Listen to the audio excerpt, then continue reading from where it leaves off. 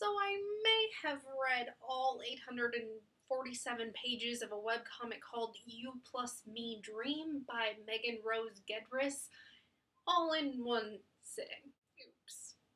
Except not oops, because it's wonderful. I'm going to try to keep my emotions calm and my spoilers to a minimum in this review, because this is the kind of story that you enjoy more the less you know about it.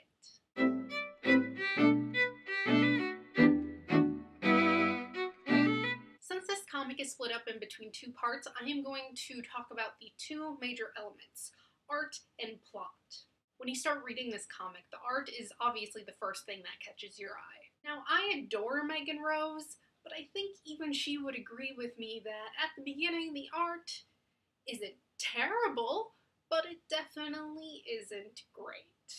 She started this comic right after high school, and the comic lasted for 6 years, so you know from the first page that it's going to get better. However, keeping that in mind, the art style goes so well with the plot. It's so great and ingenious, and is just so good. The way that the art mimics what is happening in the plot. The art is boring and a bit juvenile in the beginning, but it increasingly gets better and better, until finally, a few pages before the end of Act 1, the art is really good. Like, it's still flat and detailless, but it's still something that doesn't take me out of the story. And then Act 2 happens, and holy shit. You can tell that the art style in Part 1 was chosen for a reason, because man, oh man, can she draw, and photograph, and sculpt. The art is just crazy good, and every single page is a masterpiece. Every few pages she tries out a new art style, mostly to show point of view or flashbacks or setting. Guys, it's so good. It's so crazy good. Now, I said earlier that the plot and the art style go hand in hand, and that she chose the boring, average artwork from Part 1 for a reason. That's because the plot goes as such. Fiona would rather dream her life away by sleeping than live her reality where she doesn't really have any friends. Her stepmother doesn't particularly like her, her dad's always away, and she goes to a Catholic school where she thinks the nuns and the popular kids are out to get her. Then, one day, she meets a boy who doesn't totally hate her, and he essentially becomes her gay best friend. Then a new girl comes into town, and Fiona and Leah instantly hit it off. Of course, having friends doesn't stop her from getting detention every single day.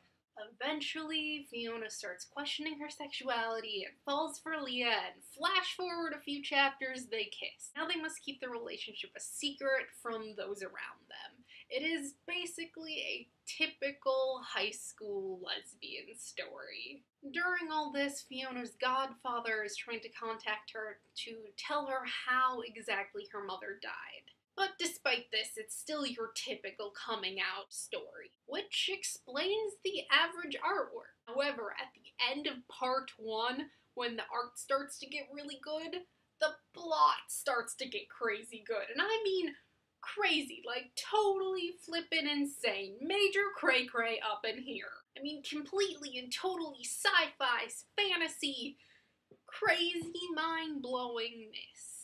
I'm not going to tell you what happens, because one of the reasons I really enjoyed this story is because of the shift from normal to paranormal. The author says in the beginning that the art and the plot is going to get better. She's for serious.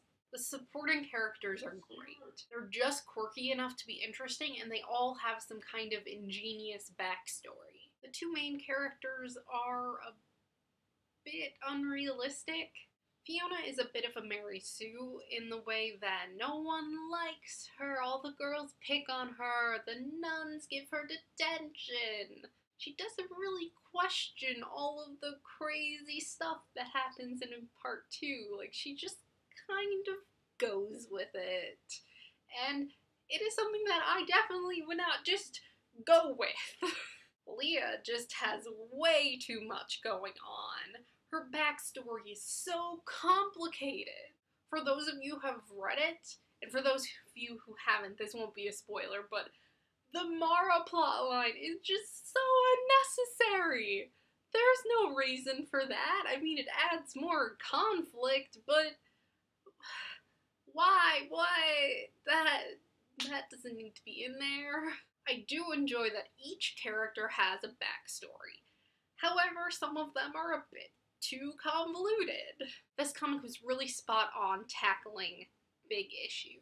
For example, in part 1, I was a bit thrown off by how the one and only black female character, how she dressed and talked and acted, it seemed very stereotypical. However, in part 2, we find out that some of the other characters kind of forced her to act like that because they thought that white people think that black people only talk a certain way, and it was very insightful on our culture, I think. She handles it so well. Like, it is so well written. She also broke gay stereotypes and trans stereotypes, and just a lot of stereotypes were broken in this comic, and a lot of issues were brought to the surface and kind of discussed, and that was really nice. Basically what I'm saying is if you start the series,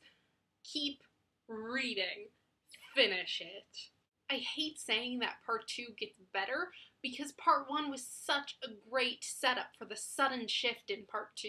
There's so many clues and hints in part 1 that when you get to part 2, it just makes part 1 even better. So I gave volumes 1 through 3 3 stars, and 4 through 6 5 stars. And the whole thing, which you can read online for free, I gave 4.5 stars.